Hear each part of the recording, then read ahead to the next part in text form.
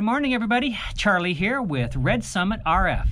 Today I am continuing my portable Morse Code Paddles series. Welcome back to those of you who have been following along, and if you are new to the channel, I hope that you find these videos useful.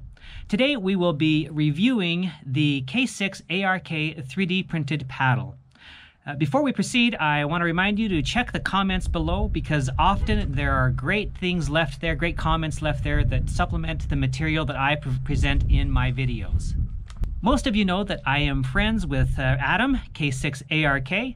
He has been kind enough to send me a 3D printed paddle that he has designed, and so I've tested it in the field and now I have an opportunity to tell you about it.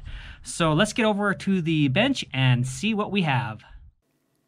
This paddle review is a little different than those I've done in the past. This paddle is not available for purchase. Adam does not make this paddle for sale. Rather, he makes it available as an open source project that you can make. So if you already have access to a 3D printer, you can make this paddle yourself. And if you don't, then maybe you can find a friend. So I've provided a link to the printables project in the description of this video.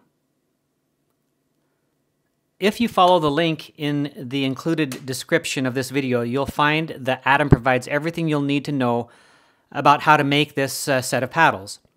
In the description it says that the parts are kept to a minimum and that the total cost per unit for a batch of 10 is less than $2 each.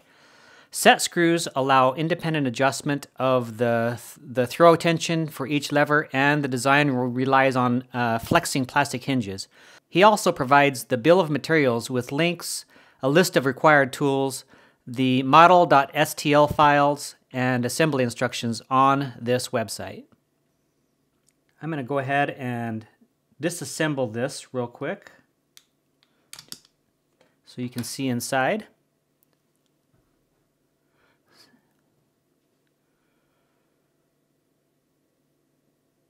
So you'll notice inside that there is the 3.5 millimeter jack, and then there's a screw down in there, and then there are these set screws on the outer edge. And then it's connected just with a very slight, narrow piece of plastic right here.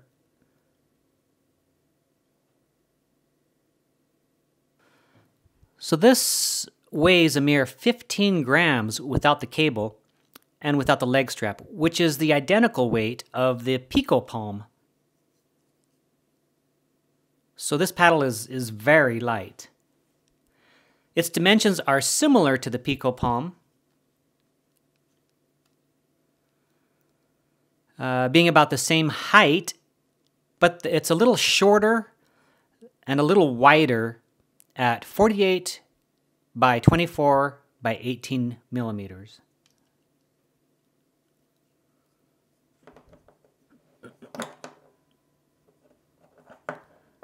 To make adjustments to this paddle spacing, you'll need an Allen wrench.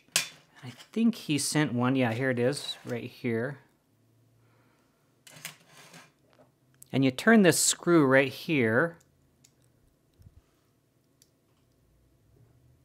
which is the one closest to the paddles. Tension is adjusted by turning the screw on the side closest to the 3.5 millimeter jack. So this one here. Included in the bill of materials are magnets and glue. So you can order the magnets and glue to be attached to this paddle in your preferred location. Most of you who follow me know that that I prefer to hold my paddles, so I have not attached magnets to mine. Here's a slight variation Adam printed for me of this project, which does include magnets on the bottom that have been glued here. So same kind of concept inside here. Just the paddles are a little white, a little taller, I guess. But it's pretty much the same project. These are mounted on the bottom, and they're pretty strong.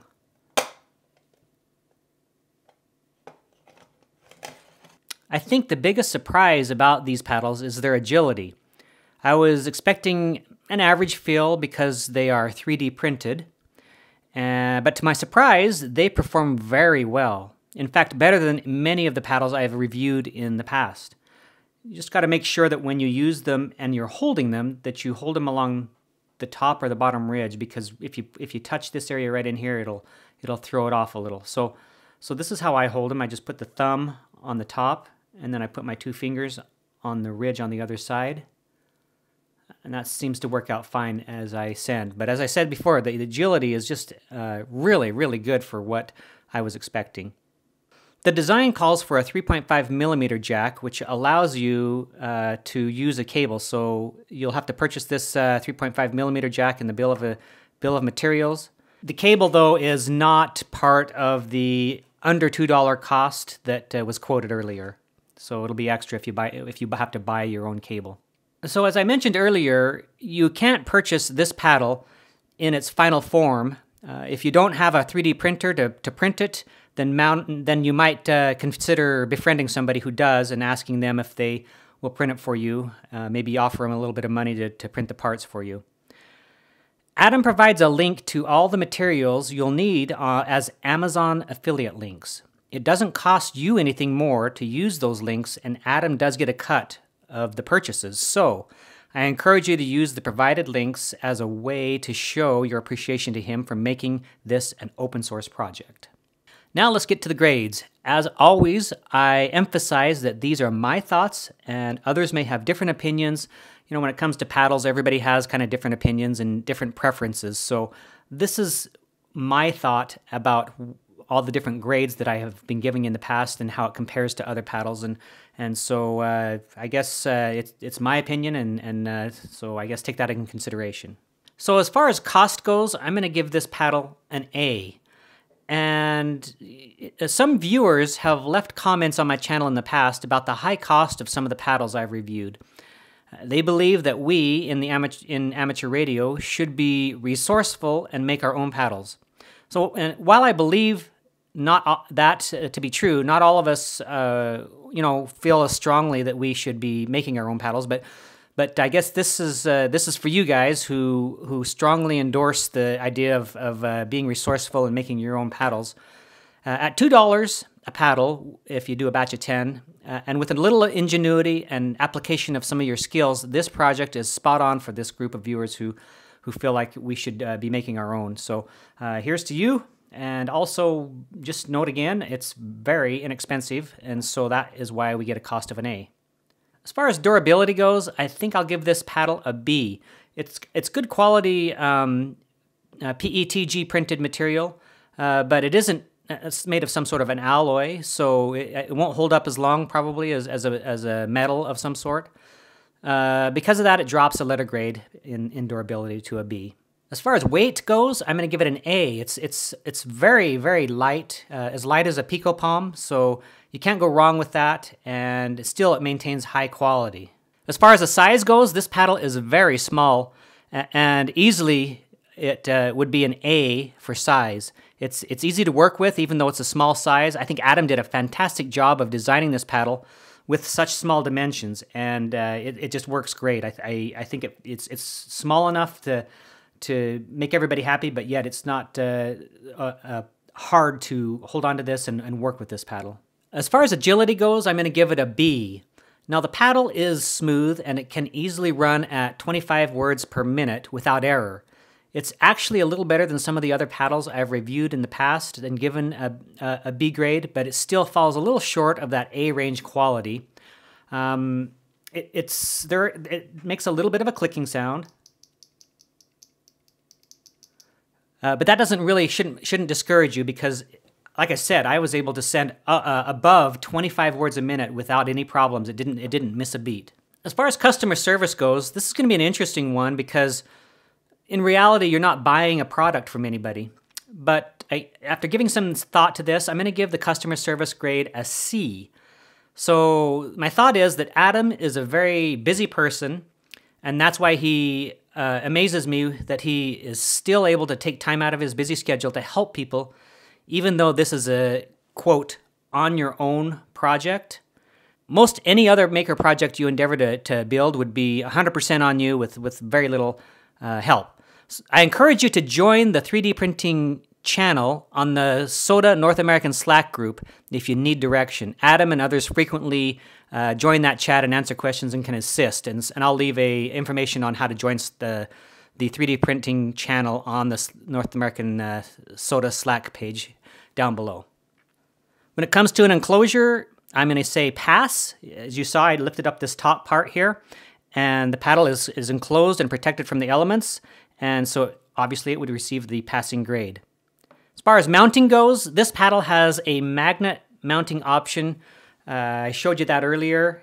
It isn't any different than many of the others. I'm going to say mounting is a B, and the option that Adam has made available for you with the magnets is good. But in addition to that, Adam has made available plans for a leg strap base plate that goes along with this paddle. So if you find that you want to use that, you can go ahead and find those plans just by following the same link that I've provided below. As far as beauty goes, I'm going to give it an A. I had to give this a little thought, but you know, this paddle is beautifully designed by Adam. I'm really impressed. I contemplated giving it a grade of a B for beauty because of the PETG material, but then I thought against it for two reasons. The first reason is that this paddle, were it made of an alloy material, it would earn an A grade. I mean, just because of how it looks. And so because of that, I felt like I wouldn't hold the PETG material against the design. Now, the second thing is that because it's made of PETG material, you can choose any color scheme you want and kind of make it however you want, or even alter it if you want. So because of these two reasons, I'm bringing the grade up to an A for me. That's my opinion.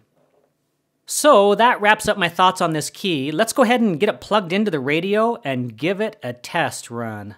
Okay, I'm actually going to use the CW hotline again for this. So let me get that plugged in and ready.